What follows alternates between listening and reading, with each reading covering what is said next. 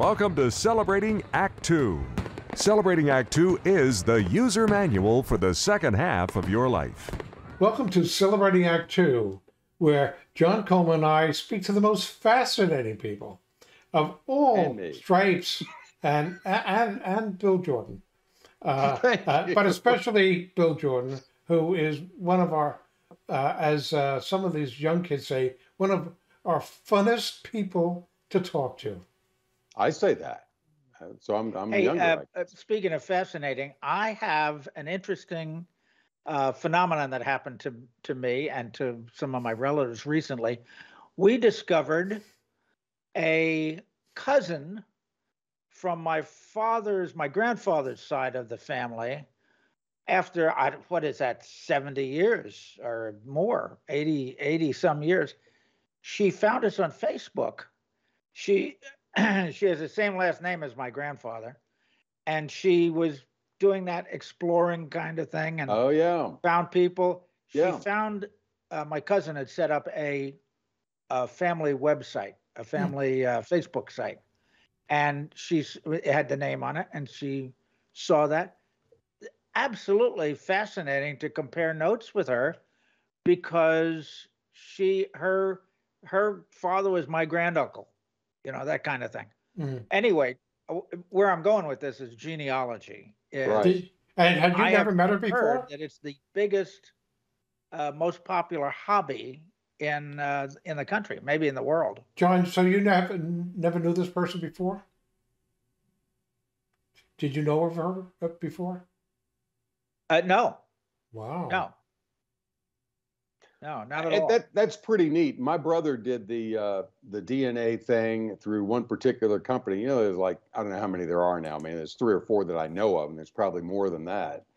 And he did it, and so he sent me his results, and I thought it was pretty fascinating. And I assumed, because I'm not a genealogist, I assumed that my brother and I, given that we had the same parents, would have the same DNA.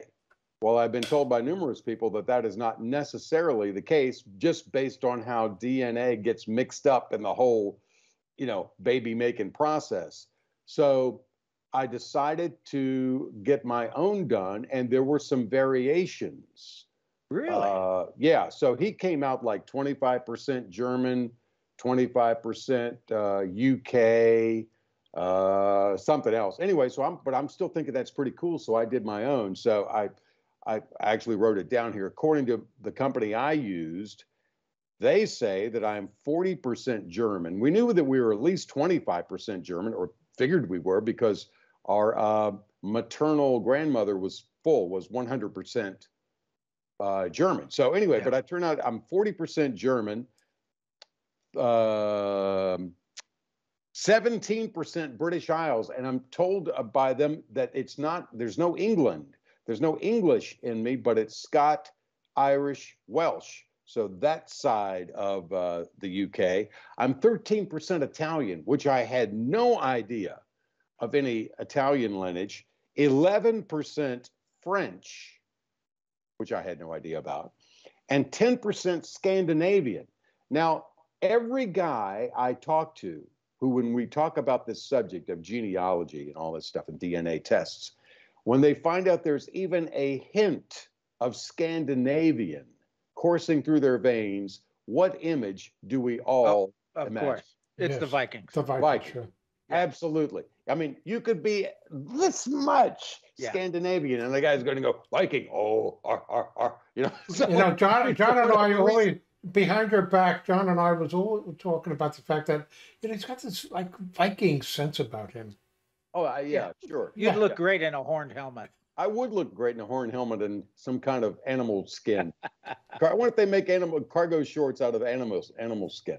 Anyway, 6% Eastern European or Slavic, and the one that really threw me was I am like 3% the Membe tribe from Sierra Leone of Western Africa. Really? Didn't see that coming. Wow, that's interesting. Wow. Yeah. So, I mean, I find this, and then when this company went further back, like way back, there's some, however they figured it out, I mean, far East Asia, like Asian Wow. in my lineage. So it's fascinating to me. I mean, we really are, we're all mutts. we are all absolutely, we are human mutts. Yeah, well, that's true. You know, so it is fascinating to me because I used to talk about my mom and dad. My mom and dad really didn't know much as far as their ancestors. My dad told me, so no one ever talked about it. He says, I've never even thought about it myself until you guys are asking me about it. He remembered, even though we were raised in Virginia, he had a memory, faint memory of seeing somebody that he was told was maybe his grandfather or great grandfather who had been in the Civil War, and they were missing an arm or a leg, which was quite common, of course, during the time, but they were a Union soldier. So I hate to burst your bubble, Olaf, but Olaf, wasn't that your family lineage name, your middle name? Not your middle name? Bill, yeah. Olaf, Jordan? Olaf. Yeah. That if you contact them and can say, really, I'm this percent of Scandinavian, and they come back and say, well, maybe you aren't. The reason I say that is that one of my favorite shows on TV is Finding Your Roots. It's the public service PBS. I think I've seen that. And they do a really extensive DNA and gene testing with all the expensive equipment. And I have a feeling that some of these services, no offense, don't really get it really right. But in any event, I know that there are some people probably afraid to do it because they don't want the FBI picking them up.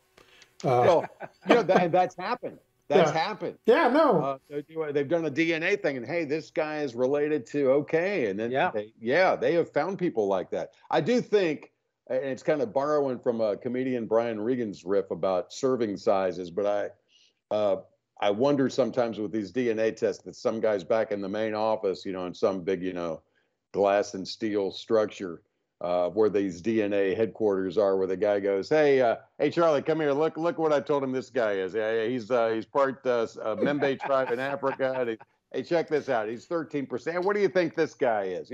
So I mean, I wonder if that's the case, to the point of where we were talking with friends this weekend about the whole DNA thing, and we were all really pretty fascinated by it. But I think my wife and I are going to, well, she had hers done a long time ago, and she's just all England. She's all English heritage. Mm-hmm. But I think we're both going to use different companies and run it again. Mm-hmm. See if it comes close.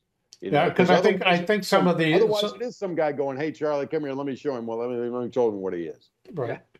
And you're out there bragging to your mom, and then you go to the spot in wherever it is that people are from, and they'll say, brother.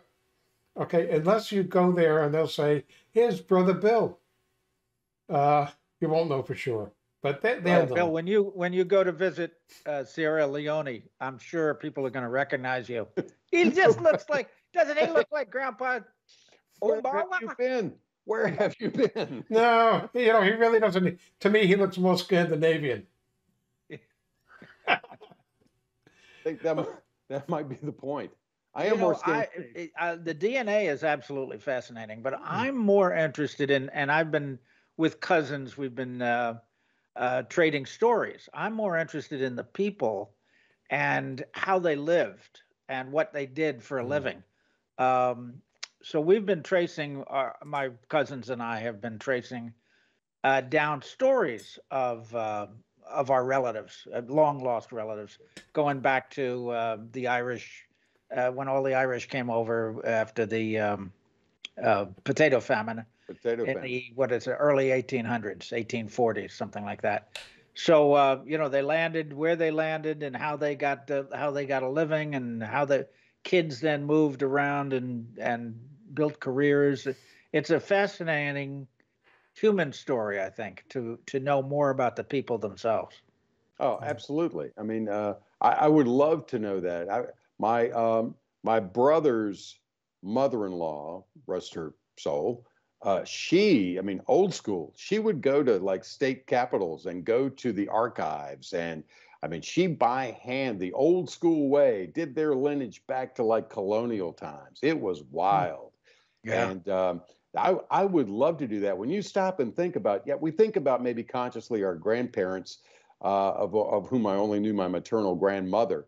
But then you even think great grandparents, and then you start thinking great great and great great great and great great great great, and how far back that went, and what were their stories? Yeah. What did they do for a living? What struggles did they have? What successes did they have? Man, I would love to know that. I just would. In our family, the big story is that my great grandfather Coleman owned a store on Broadway in New York City. This is before 1900, so 1875, 1880, something like that. Owned a store on Broadway of New York City near Times Square, like Wow. 41st Street. Wow. And of course, everybody says, oh, if we still owned that property today, we'd be millionaires. Well, his store was a leather goods store where he made saddles and buggy whips. So it didn't last very long at all.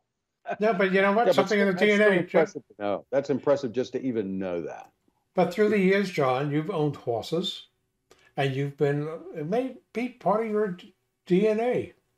That's right. Yeah, because for a guy from the Bronx and Westchester, owning horses would not necessarily be a natural thing. There must be something in your. You never know. Right. You never know how and it's so gonna many show of up. us know, like this finding your roots, so many of us find out about somebody who came on a ship that half the people died in steerage because they weren't fed right, and diseases and everything else. And somehow they made it here from the potato famine or from fleeing oppression in Europe.